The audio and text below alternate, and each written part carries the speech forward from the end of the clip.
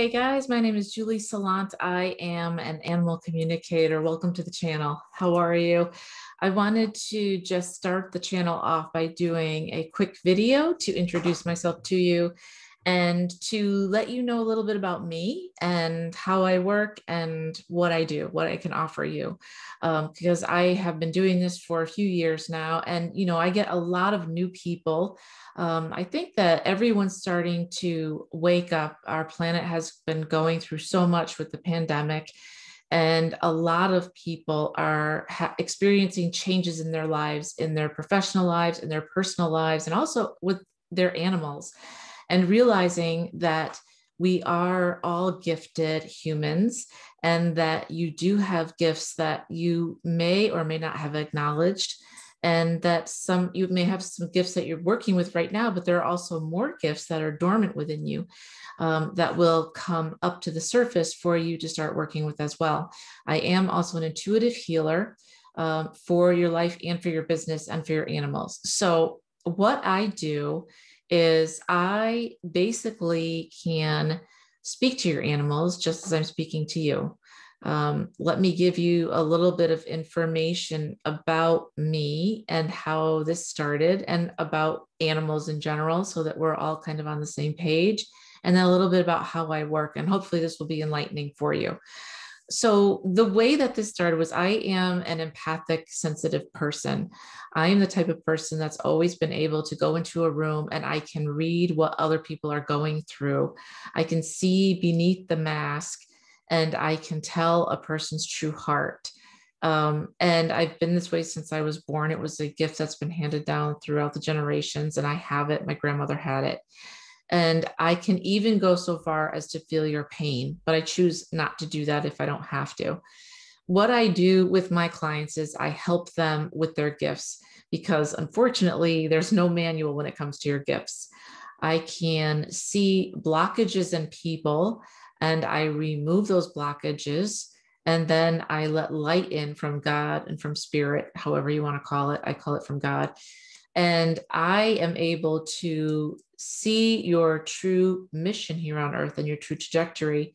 And I help you access and leverage your gifts. So I am the person that's kind of the spark. I help you make the changes that are necessary to get you in alignment with your mission and your purpose. Now, when it comes to pets, what happened with me was I was always taught that pets and animals in general were our friends, and that they are very much just like humans. And that's the truth. Whether you believe it or not, I can tell you from lots of experience, the years I've been doing this, that they do feel a great deal about you and what you go through. The way it started for me was I've always been a horse person. And when I was 15 years old, I had been through, my father and mother had moved quite a few times. And I was going down kind of a dark road in high school. And they got me a horse because I've always loved horses. Horses are master healers. And horses, because of their sheer size, are able to take on negative energy from humans and transmute it into light. They are also mirrors for humans. And so it's very common for those people who have never been around animals, if they get near a horse and they have a bad attitude, the horse will walk away and turn their back to them until that human decides to let down their guard and surrender to the horse. Or the horse will mirror back that to them until they take a deep breath and then they relax. And then the horse sends them calming signals to calm the human down. What happened in my specific case was I've always been able to connect with animals. And we've always had dog and cats my whole life since I was very young. I had this horse. It was late at night. I was in the barn by myself. And there was a man there that had a horse, and she was a beautiful mare. He was very cruel to her. He would always whip her all the time. And this one night, it was pouring rain outside. You know, when it pours so hard, it's kind of going sideways. And he brought her in, he took off her tack and he left. Now, he never brushed her when it was raining out. He never brushed her. He treated her terribly. And I was tending to my horse. And so she was behind me in the stall behind me. There was no one else there. And I was waiting for my parents to pick me up because I was 15. I couldn't drive yet. And I actually heard the words, "Help me." And I turned around thinking there must be another human here, but there wasn't another human. So I was like, that's weird. I must have made that up in my mind. I must have just heard that. And I heard it again. I heard, "Help me. I need help. Please help me." I turned around and I walked over to her stall, and it was her. He had taken her through a barbed wire fence, and she was bleeding, I'll just say around her ankles, because a lot of you are not equestrians or riders. So he basically left her wet and bleeding in her stall, and she was bleeding. She needed help. I ran up to the owners of the barn who were on the property, got them down there. We got a vet in, of course, and we bandaged her up. But it was the first time I'd heard the animal speak in my mind words. From then on, I've been able to look at an animal as a human. I talk to them just like I'm talking to you right now, and they respond back to me in my mind. They give me words and they give me pictures, and I can speak to animals that are here in this life. I can also speak to animals that have passed on as well. What you need to know about your dog, your cat, your animal, your horse is that they understand everything that you're going through. The only difference is they don't speak the same language that we speak. They speak a different language. I'm lucky enough that I can understand their language and I can give you their information to the human. That's my job. I channel the information from them to you. So you can ask me questions. I'll ask them. They give me the answer, and then I give that answer back to you. But they are trying their very best at all times to give you information. And what you need to know is that they see you constantly in your house. They see you at your best and they see you at your worst. They see you when you have a brand new job or everything's going great for you. And they also see you when things are not going well, when you've lost your job, when you're stressing out about money, when you're in a relationship that you're unhappy in and you're crying. They see it all. They experience it with you. And they try to take on your pain energetically as best as they can. It doesn't matter if it's a little chihuahua or a huge dog. They try to take on our pain to lighten your load every single day. And they will do things to interrupt your patterns, even if you get mad at them, just to stop you from crying. They feel you and love you unconditionally, and they don't harbor resentment or guilt. They do remember things and they do know words, but they don't harbor anything that happened yesterday. They don't bring it to today. And they look at you with your heart. They don't look at your exterior. They don't care what you look like. They don't care if you're fat, if you're slim, if you're, they only care about your heart and the condition of your heart, how you treat them, how you treat others, and how you're treating yourself. And they will do anything to make you happy. And they feel so much. I can't express this enough.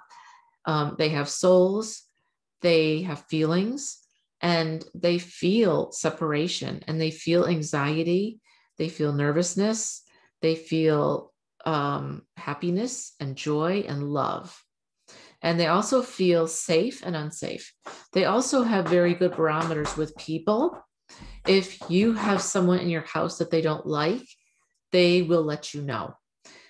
There are some pets they're just like people. They all have their own voices, and it's not exterior, it's interior. They all have their own characteristics. Some are very quick and some are slower. Some are high maintenance and some are easy, easy come, easy go. They don't care. Nothing ruffles their feathers. There are some that really want to be with you all the time. And there are some that are like, I'm okay. I'll let you know when I need you, especially cats. I mean, if you have cats, you probably know that's already true. But they all have their own voices and they feel everything that you feel. So just know that they are not soulless. They have feelings. They feel everything, and they only want you to be happy.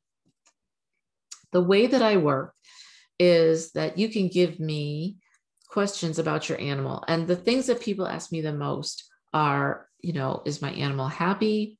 What can I do to improve their life? Are they in pain? If you had to put your animal down or put them to sleep, a lot of people need the closure. Did I do it too soon? Is my animal safe? Is my animal in heaven? Is my animal okay? What does my animal want to communicate to me now that I'm still here and they're there, because I miss them so much and I feel lost without them? Is it okay if I get another one? Will that be okay with them? So, these are all questions that I get constantly. There are people that have an ability more than others. I don't believe that everyone has the ability to talk to animals, because it's kind of, you either have it or you don't. When I go down in my barn, the aisle, and all the horses are in their stalls, I literally see them like people. They're like, hey, some are like, hey, what's up? And some are like, what's up? Some are like, hey, what's going on? And some are like, don't talk to me right now. I'm busy. Talk to me later. They all have their own personalities. It's the same with dogs. It's the same with cats. It's the same with wild animals. And the way that I work is I usually request a picture of your animal and their name. And then all I need are a couple of questions. And then I check in with them on my own. I channel in with them and I ask them questions, and I'll ask them, are you in pain? How are things going for you? What do you want to convey to your human? What is it that they're not seeing that they need to know about you? And how can they help you more? And then I meet with you on a Zoom call and we go over all these questions. And the way that I do this is I can channel in and I find them. And the only way that I can explain how this works is, if you've ever seen The Matrix, that movie, it's kind of like that. I can see all these faces going past me, and they're all different animals. And I'm searching for just that one. And then once I find the one, everything stops. I go, that one, and it stops. And then I make it bigger, and then I can find your animal. And they can be anywhere in the world. So if I'm in South Carolina, they can be in California, they can be in Rome, they can be in Greece. Doesn't matter where they are. They can also be obviously in the afterlife. They can be in heaven. And they come to me and I ask them permission, because I always need permission to talk to someone or an animal. And then I let them know who I am, and also that you, as their owner, have asked me to come talk to them. And is that okay? And they usually say yes. And they're usually very interested and want to say hi to you, because they miss you as much as you miss them. Time is fluid, and energy is what we're talking about here. We're connecting to energy. And please know that if your animals have passed on, that they're always in heaven. There's always a place for them. There's always sunlight. They're always happy, and they always have friends. I've never, the only time it's sad is if you've forgotten about the animal and you haven't connected with them in a while. And I experienced that with my cat. I thought she was okay, and I just didn't connect in with her. And she was very, very sad and lonely without me. But now I try to keep them all in my prayers every single night. So this is just a little bit about me and how I work. I'm happy to talk with you. If you want a session with me, there'll be some information below. You can go online, or you can just send me an email, either way. And I'm also going to be putting together a membership plan, because I think it's important. So many of us are like myself, where I don't have any kids and my animals are my children, right? I have 2 cats and a horse, and they're everything to me. So a lot of us are like that. We love our animals more than anything, and they're a part of the family, right? They're there and they're a part of the family. And I thought it would be fun to have a membership plan where you could get direct, ongoing questions and answers with me, with your pets. Every month, we're going to have some themes. We're going to give some special stuff away, and we can all get together and support each other. And if you want to learn how to talk to your pet, I can certainly give you some pointers and some tips. And it's easy if I do a reading for you, because then I know your animal's characteristics, if they're laid back or if they're anxious or they're nervous. One way that this really helps, I'll give you an example. My niece, who lives in Boston, she had rescued a cat, And the cat was very, very nervous, and they were just starting out, and the cat would not come out. You know, she was kind of hiding under the bed and she wouldn't come out. And my niece, she's very loving, and she just wanted to communicate that the cat was safe.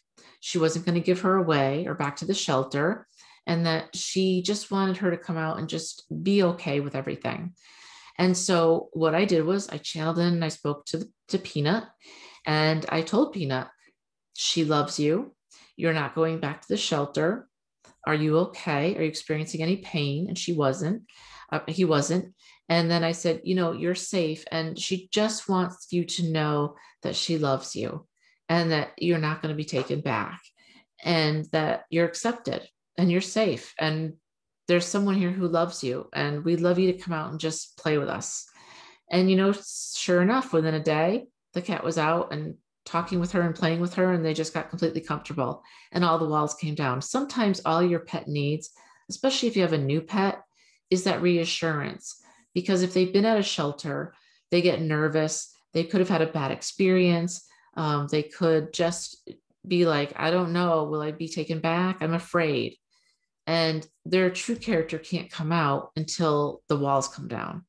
And the walls can't come down until they feel safe. And sometimes it just takes time. But I can also facilitate that if you've had to move your pet or move your horse or move your dog or cat, especially due to what's going on with the pandemic. People have had to make changes that they hadn't wanted to make, but they've had to make. And that's very upsetting for pets. Just so you know, it's very stressful when you move animals, horses, cats, dogs. It's very stressful for them. Sometimes they won't eat because they get nervous. Everything's kind of their route. They like routine. And when the routine's thrown off and there's new people that are in the mix or a new house in the mix, they get very scared. So just know that they get affected just as much as you do. And that can affect their eating and that can affect them. Or, you know, even if you brought someone new in, a new human or a new pet as well. So that's part of my job as well. I talk to them and let them know everything's okay. And, you know, they also do communicate to me if there are red flags that you need to know as a human from their perspective. They will often show me if the human's been up at night and you're not sleeping, you're not taking care of yourself, you're not working out, you are in between jobs, you are stressed out. They will always show me that from their perspective. And they're doing this because they care about you and they're trying to throw up a red flag and say, maybe you need some help in this area. So I hope this helped you. I hope that you can understand a little bit more about me and what I do. And I'd love to help you. And I will be doing further videos as well for everybody. And I will let you know about that subscription service that's coming soon in the next week, probably. And if you do want some time with me, just look below. You can email me or you can click the link and go buy a session. And I'm more than happy to help you.